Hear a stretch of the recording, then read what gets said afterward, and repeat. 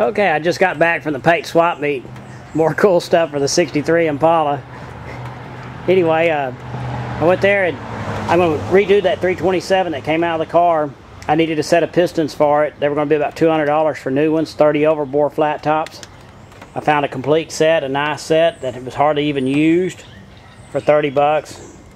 New lifters, new timing chain, brand new camshaft. I needed a glove box lock for this car, and I had to buy the whole glove box just to get the lock.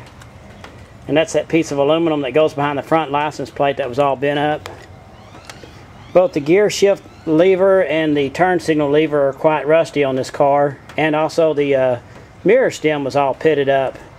And I got all those new. Got the correct mirror for the door, rear view mirror for the door, so I can get rid of that ugly thing that's on the front fender.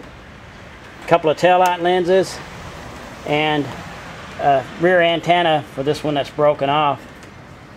Also something really neat, as time goes on, more and more things start working on this car.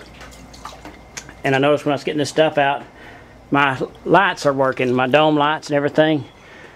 The trunk light and all that works. It's funny, as time goes on, more and more things are working on this thing. The really neat thing though that I bought, like I said, is this Monte Carlo SS. I got a real good deal on it because of that damage, and I've done that type of work before. Like I said, keep in mind I carved this piece out to put in that, some of it in that 63 Impala. I don't know, I may just fix the metal I've got, but I'm not afraid of replacing that much metal on one of these cars. When I found a clean Monte Carlo SS like this is a one-owner car. I couldn't believe my eyes. And here it was Saturday afternoon. The car had been there Wednesday, Thursday, and Friday, and sat in half the day, and nobody had bought it. Surely I'm not the only person at a swap meet that'll do this type of work. Of course, wouldn't you know, right after I bought it, a lot of people called the man and said, "Hey, I'll come get it."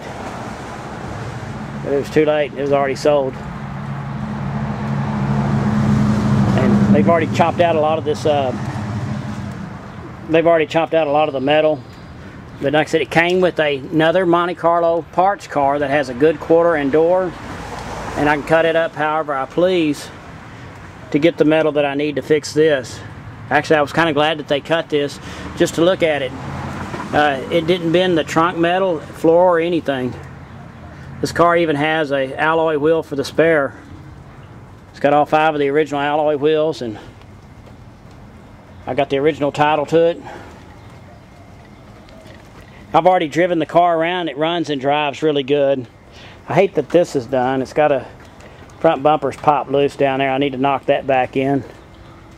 It won't take me long to build this car. I'm hoping maybe 2 or 3 weeks I can get that quarter and that door put on and painted it, and then I'm just going to paint the door and quarter. And then I'll get back on this 63 Chevrolet. Now that I bought all these parts, I'm real excited about staying on that.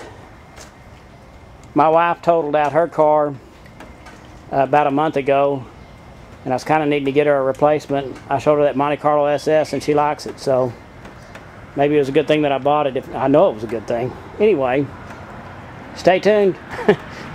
You'll see me build a 327 motor and put a quarter panel on a Monte Carlo SS. I'll show you how it's done.